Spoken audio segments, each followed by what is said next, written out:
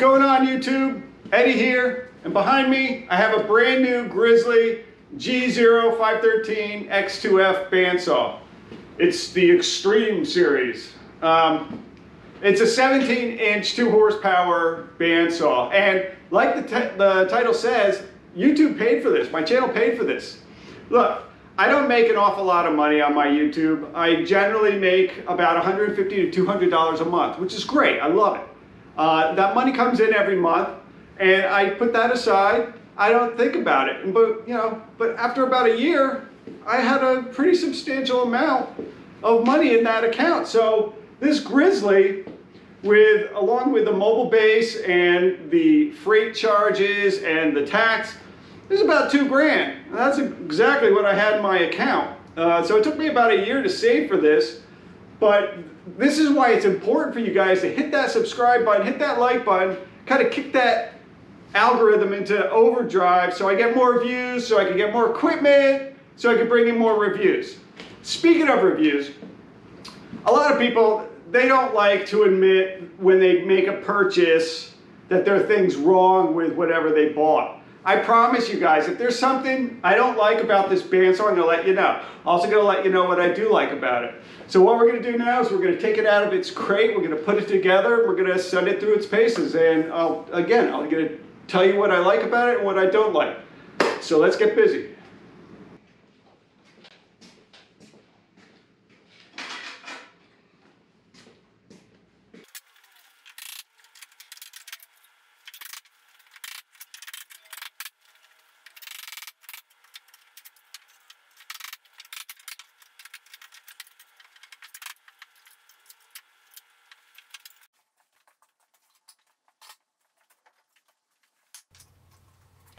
So as you can see, I removed the crate, only to find that the saw was bolted to the pallet. The only way to remove the pallet is to lift the saw or to lean it on its side. And I have no way to lift the saw, so I had to lean it on its side. But I had to make sure that the saw was supported. And the way I did that is I used some 2x8s I had laying around the garage. On a side note, I was lucky that I didn't drop this thing. I don't recommend doing this yourself. This saw is extremely heavy.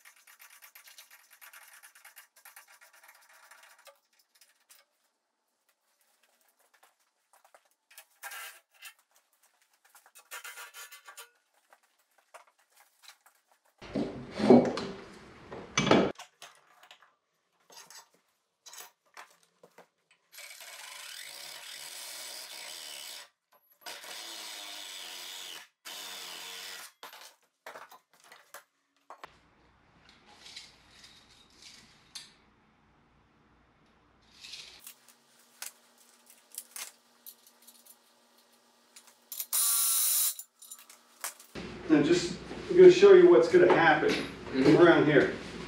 You're going to lift it up, and hopefully it just goes right to here, you know what I mean? Just line this up.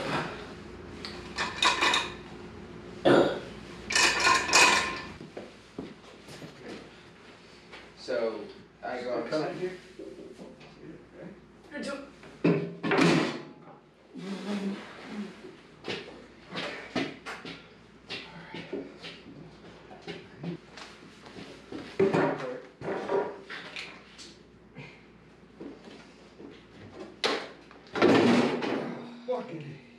There we go.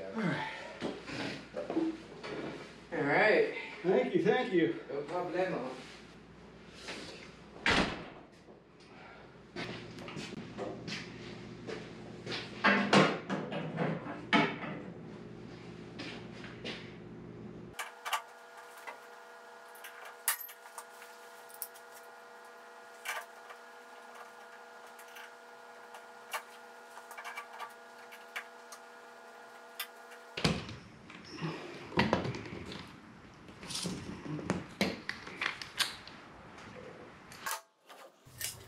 Okay, I'm just putting in a 240 outlet right above the bandsaw on the ceiling.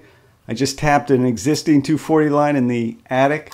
And as always, I will mention, do not rely on this video for your electrical needs. I am not a licensed electrician, so again, do not rely on this video for your electrical needs.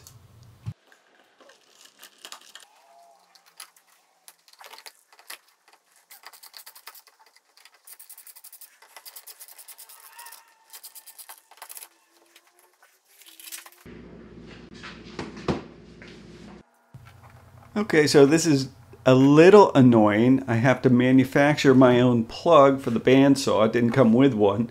I'm not sure if all manufacturers do this or not. I suspect they probably do, but nonetheless, it's still a little annoying and an extra unplanned trip to Home Depot.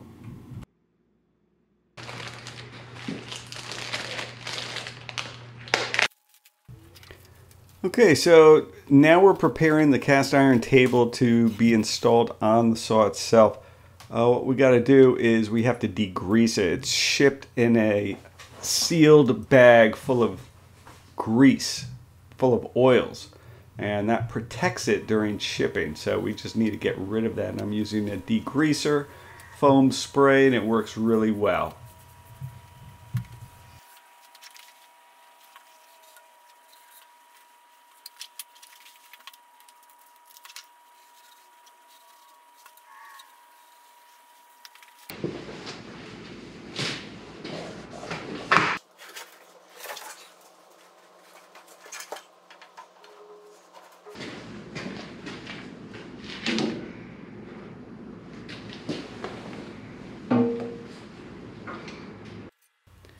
Alright, so I'm just making sure that the cast iron table is level.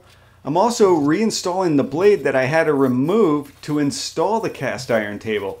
So that begs the question, why do the manufacturers ship the bandsaw with the blade attached when one of the first things you have to do is remove the blade? If you guys know the answer, please comment below.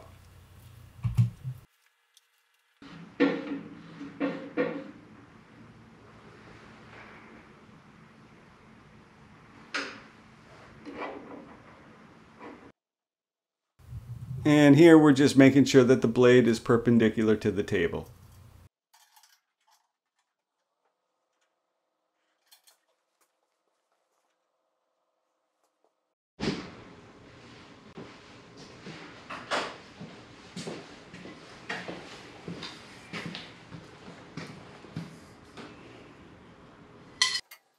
And here we're just attaching the support rails for the fence.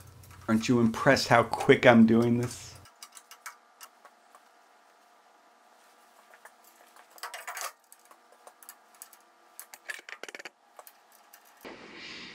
Okay, that was fun. Seriously, I love unboxing equipment, putting it together and setting it up for use. I really do enjoy that.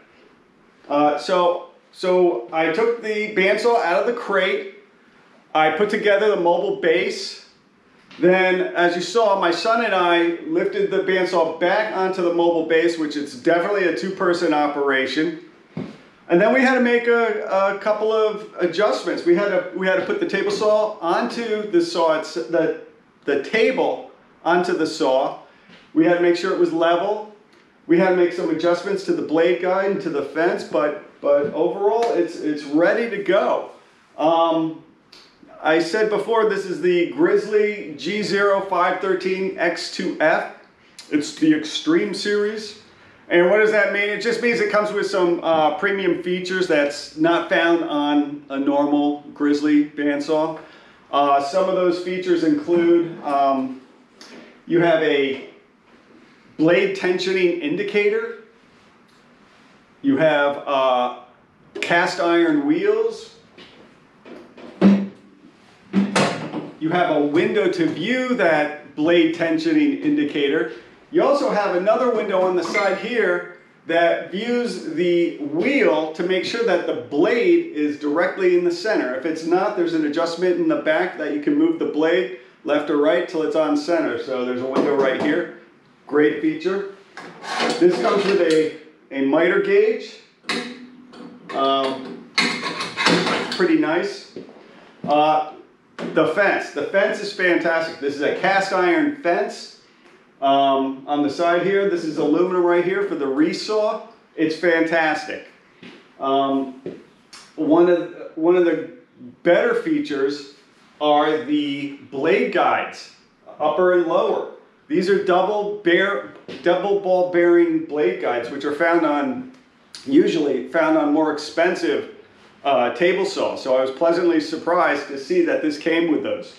Another feature that's fantastic is this foot brake. Now again, those wheels are cast iron. When you disconnect the power, the wheels are going to be spinning for quite some time. So this brake comes in handy. You know, it's just a lot safer. So now let's go over a couple of things I don't like. And again, I'm not getting paid for this review, but what typically happens when you make a large purchase, you don't want to admit that you bought something that's flawed. But I promised you that, you know, if there's something I don't like, I'm going to let you know. So there are a couple of things. Number one, this throat plate. It's plastic. It's a piece of junk. Not a big fan of that.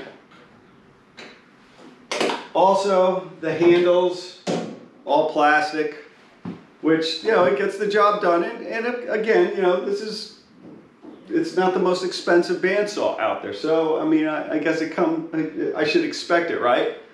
It's just I'm not a big fan of plastic. One thing, the biggest flaw I think I found, let me see if I could show you.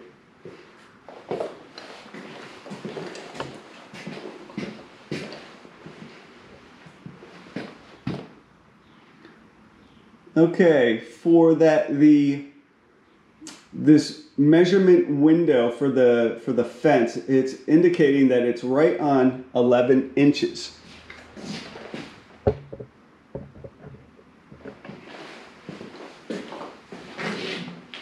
Let's go ahead and take a measurement.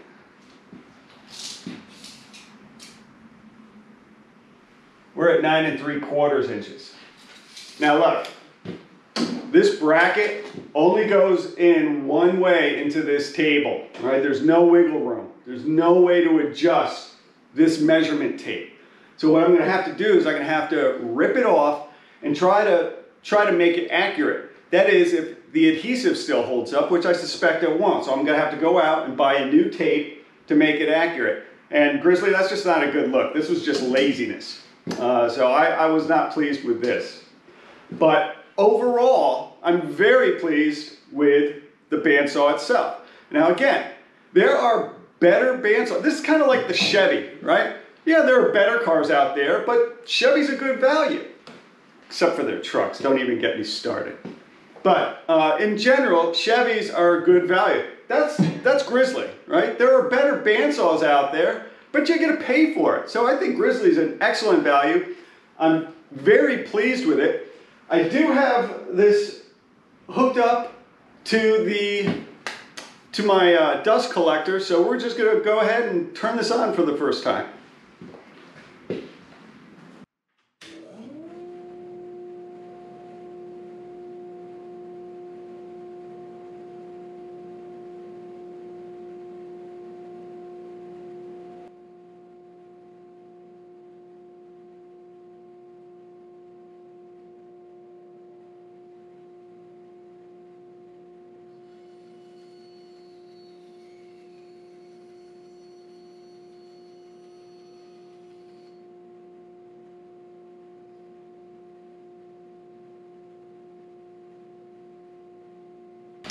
Okay, so that one cut through this piece of scrap wood was fantastic. These curves, I can't even begin to tell you how pleased I am, because this is my third bandsaw.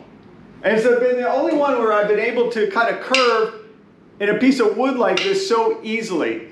Like the proverbial hot knife through butter. My first table saw was a little toy. It was that 9-inch Delta benchtop bandsaw. I was always having trouble with the blade guides on that. Really couldn't cut curves the way I wanted to. It would keep crossing the line, so to speak, all the time, and that was a huge waste from time to time.